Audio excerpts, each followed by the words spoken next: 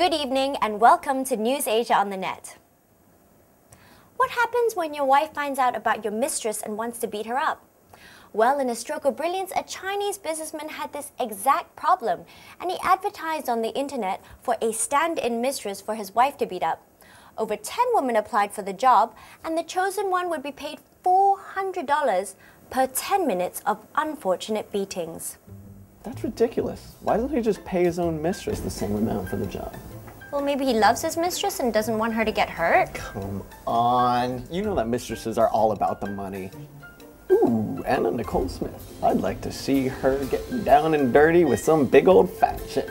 That would be one heck of a catfight. Howard, she's dead. Have some respect.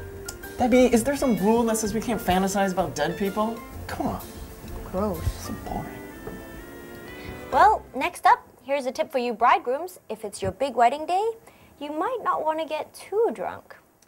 That's right. In eastern India, a groom arrived too drunk to get married, so the bride married his more sober brother instead.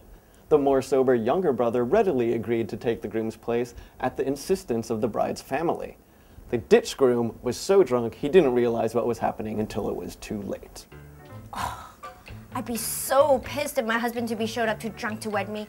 I'd chop off his and then I would deep fry it in butter, and then I would flop it in front of his horrified face. I'd make him lick it, and then I would feed it to the starving llamas. Well then, I guess this guy is not in a very bad situation after all. That's it for today's news. It may be ridiculous, but it is all the very real perils of being married. So guys, just don't. Stay single like me.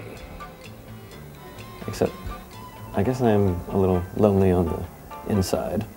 I even named my TV Vanessa because I thought that would help me feel better. That's it for this week's episode.